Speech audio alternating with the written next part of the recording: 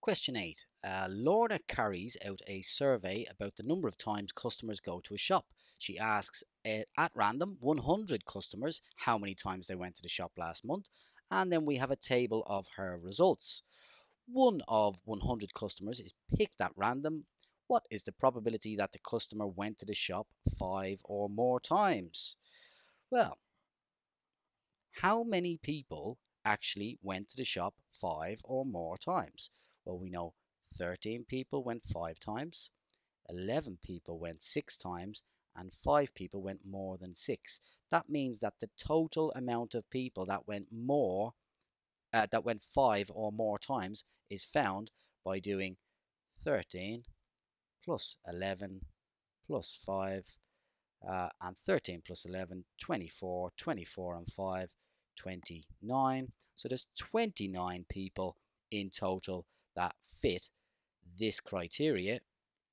So we got 29 people in total out of that criteria. There was 100 people asked. So if I'm going to choose one of them at random, it must be 29 out of 100.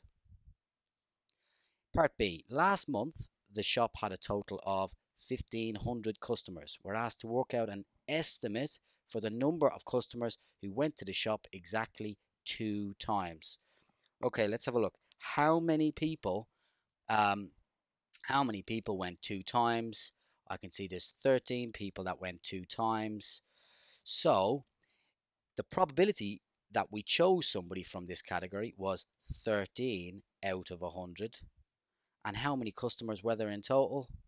There was 1,500 customers. So what we normally do here when we see that word estimate with a probability question at the beginning is we take a probability and we multiply by the number of times it happened, or by the number of customers in this case, 1,500. Now you can do this with a calculator. I'm going to save a wee bit of time. I know 100 is going to cancel into this and give me 15. Now I need to do 13 times 15. So we get the calculator for that just to make sure we don't make any silly mistakes along the way. So 13, whoops, 13 times by 15 is 195. So 195, and we can pop our answer in over here. Okay, we've got one more part to do with this. We're told that the owner of a different shop is carrying out a survey on the ages of his customers, and he records the ages of the first 10 customers in his shop after 9 a.m. one morning. It says this may not be a suitable sample. Give 2 reasons why.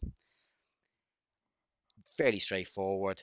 If you only ask 10 people, it's just not big enough a sample to be using. So he needs a bigger sample.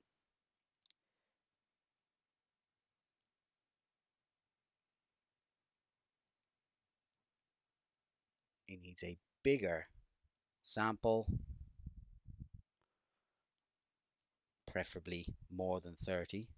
You don't need to have that part, but we normally try to get a sample of at least 30.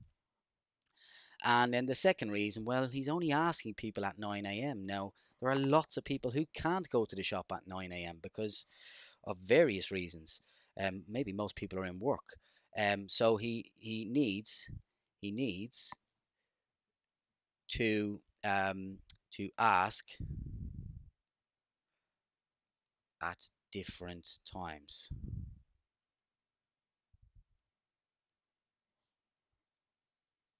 And that, ladies and gents, should get you the full 2 marks for that part.